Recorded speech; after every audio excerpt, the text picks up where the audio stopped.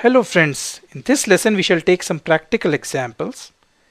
We now know that filament of a light bulb produces heat because of its high resistance. Say resistance of a bulb is 1100 ohms.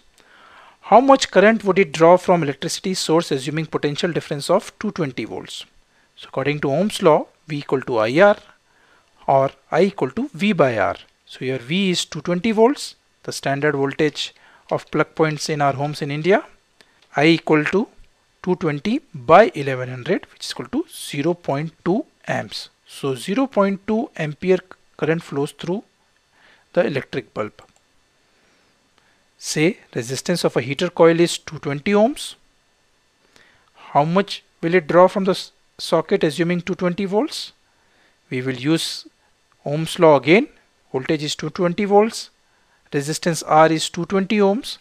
So I equal to V by R, which is equal to 220 by 220, which is equal to 1 amp. So it will draw 1 ampere of current. So much higher current, much more heat according to Joule's law. And that's what the goal of heater is. Say we take a 100-watt bulb.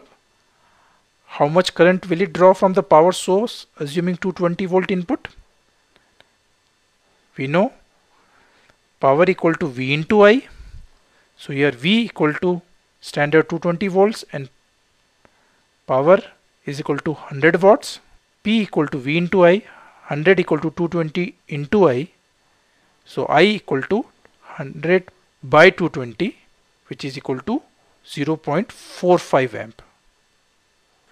So now you can calculate how much current any appliance will draw from the power source if we know its watt rating, or you can calculate the power it will draw if you know its ampere rating.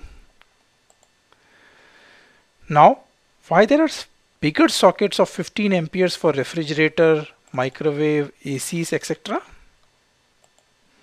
Say an iron uses 1100 watt power.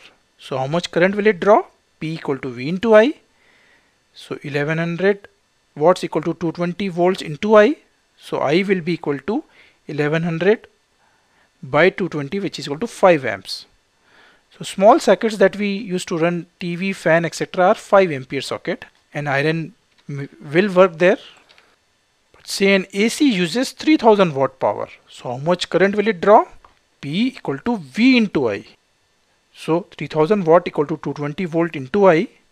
So I will be equal to 3000 by 220, which is equal to 13.6 amperes.